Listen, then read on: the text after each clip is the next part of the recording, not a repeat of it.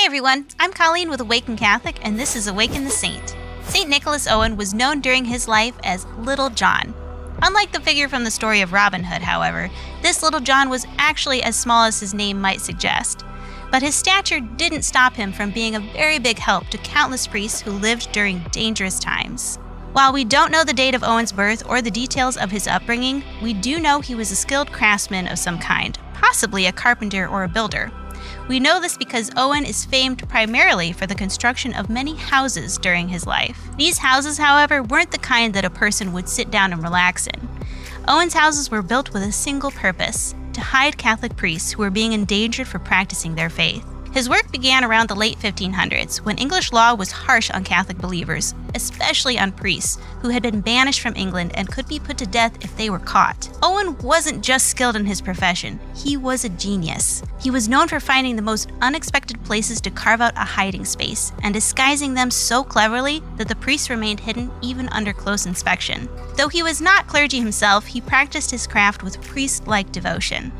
He would always begin his work with receiving the Eucharist and remained in constant prayer during the construction process. He also never accepted any form of payment for his services, apart from the honor of the service itself. In 1594, Owen was betrayed to the authorities. He was captured along with Father John Gerard, a fellow member of the Order of Jesus, and tortured for hours on end.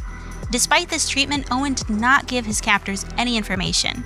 Deemed by many in his acquaintance as too valuable to be left in prison, he was bailed out by an anonymous man for a considerable sum. Undeterred by his capture and torture, Owen resumed his self-appointed task of defending the country's priests. And he started by carrying out a daring plot to free Father John Gerard by hanging a rope across the moat of the tower where he was kept.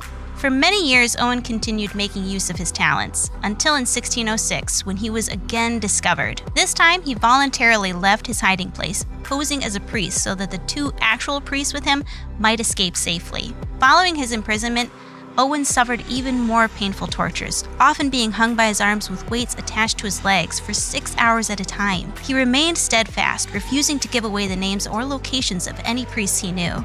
The torture became so severe that he was inflicted with serious internal injuries and died on the spot. The hiding places Nicholas Owen created were so clever and so abundant that they are still being discovered in old buildings within England even today. It really says something about him that he dedicated his life to creating spaces that were designed to never be found. We too should be glad even when our good works go undiscovered. As Jesus said, "Your Father who sees what is done in secret will reward you." St. Nicholas Owen, pray for us. Thank you for tuning in to Awaken the Saint.